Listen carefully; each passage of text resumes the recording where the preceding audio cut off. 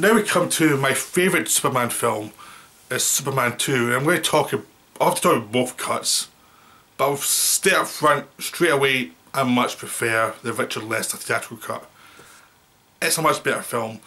And the edited Donner cut later on didn't have so much material. It just shows how so much material wasn't shot by Donner, much was shot by Lester, because there was so much material taken from the theatrical film that, and the bits they put back in from what Donner shot aren't very good at all. They're very much like the weaker parts of Superman 1, which is, it's just like very weak logic, very cartoonish logic, and it's like, it doesn't really work. And it's got the same end as Superman 1, where he turns the world backwards, which I try to avoid talking about Superman 1. There's all that stuff in Donner cut, and it doesn't work, and it's a bit more somber, which is nice, but it's not really that fun to watch. It's like, I'm kind of glad he was replaced, because the film he obviously wanted to make wasn't very interesting. From what the evidence is, from what they've said what they were going to do, it just doesn't seem to really be that something you really want to see. The new version that Richard Lester was brought in has a lot more fun. And that's what you really wanted from Superman 2, is like, you'd set it up with the first one, but you wanted a film with more fun stories in it.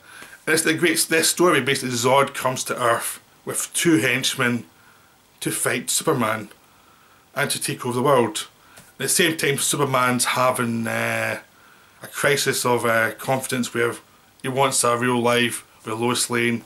He takes away his own powers to have that life. Then he realises that he should have done that when Zod shows up, so he has to go back and get those powers and go back and save humanity from Zod.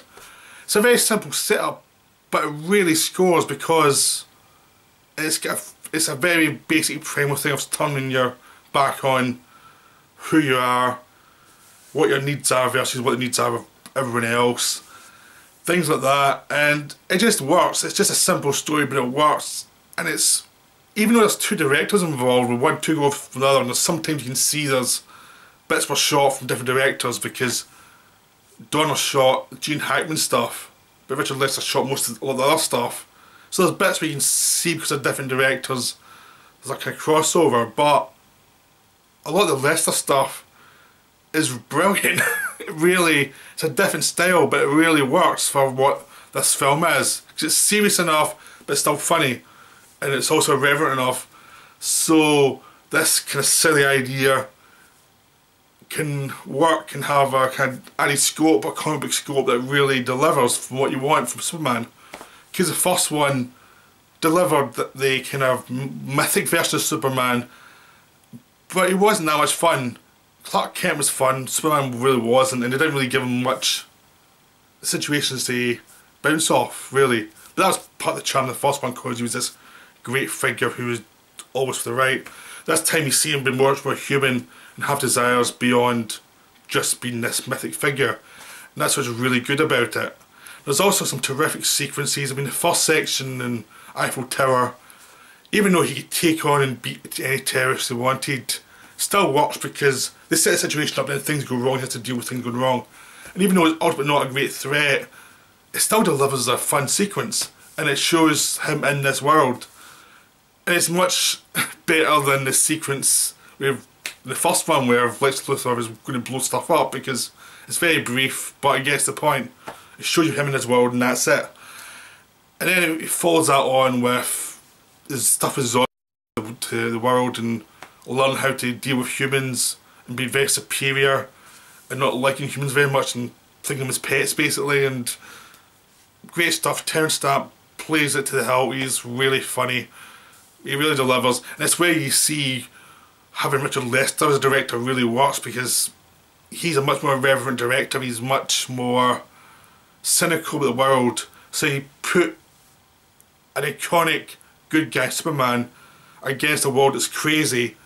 There's much better reactions. The reactions are much more clear. So you've got two things fighting against each other all the time. And that's what really works in this film, is because you've got the kind of madness of the world versus the stoic Superman, who's very conflicted in this one. So you see the build up of Zod, learning to deal with the world, and not succeeding, so he just wants to be a fascist leader. Then you have Superman dealing with Lois Lane, and it's got one of the best sequences where someone tries to discover his secret identity, where Lois falls into a river intentionally and he has to save her without revealing that he's Superman. And he has to be very clever about it, and it's a terrific sequence. It's based on him being clever rather than him being using tons of effects and tons of strength. He just has to be very clever about it. So there's actually a good suspense sequence within that movie, or that whole moment, because they use the drama to create action. And later on, when she finds out he actually is Superman because of the mistake he makes, and it's like it's a subconscious trying to make that mistake. That's the kind of stuff that's a bit more grown up, that you don't really get in the Donnerverse because it's more mythic, but you get with Lester, so it's a much more interesting thing. At least for me, I think it's much truer to real life people, and that kind of mix of Lester being the realist versus the mythic just delivers. Then of course you have the big fight with Superman versus Zod and his minions in Metropolis, where it's pretty dark. There's also some gags in there as well, because Lester likes gags. Again, some of the gags are overdone, but it still really works because Zod and his people who are threatened are actually out to kill people just to torture Superman. He eventually has to leave the city so they wouldn't kill anyone anymore. So, and then he eventually ends up killing him at the end as well. Basically, there's some plot mechanics. It doesn't really matter after that sequence. It's just like, it's to get to the end to beat Zod. It's nicely done, but the thing you remember is the big fight sequence in Metropolis, which is the Richard Donner directed sequence, and it's brilliant. And it's still one of those sequences everyone rips off in superhero movies. It's the one sequence everyone rips off. So it's you do a big action scene in the city, you're probably going to rip off Superman 2. Not because you're trying to, it's just because it did it so well that they set up a lot of conventions of how you do superhero fight, so people go back to that. That's the basic way to do it, because it was done right. It's sort of the same way as like Halloween was done right, so everyone does a slasher movie has to go back to Halloween. It's that kind of thing where you go back to see how you do it, then you do your own version of it. So Superman 2, I think, it's sort of like Spider-Man 2, where it's, yeah, there's some flaws in it, but it's done so perfectly, and it's at such a right pitch that it's just like so good. It's one of those kind of classic superhero films. It's like the genre done right, because it's sincere enough so that a lot of moments play sincere, like when Superman takes away Lois's memories at the end so she won't worry about him.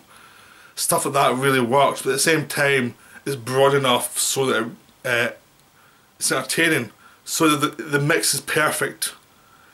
And it's one of those films that should have been a mess because the production was, but it wasn't. It was just perfect, and there was no way to actually top that one. So I mean, when you got to Superman 3, you were kind of, no matter what you did, you were going to be told you were rubbish compared to Superman 2, because Superman 2 was so good.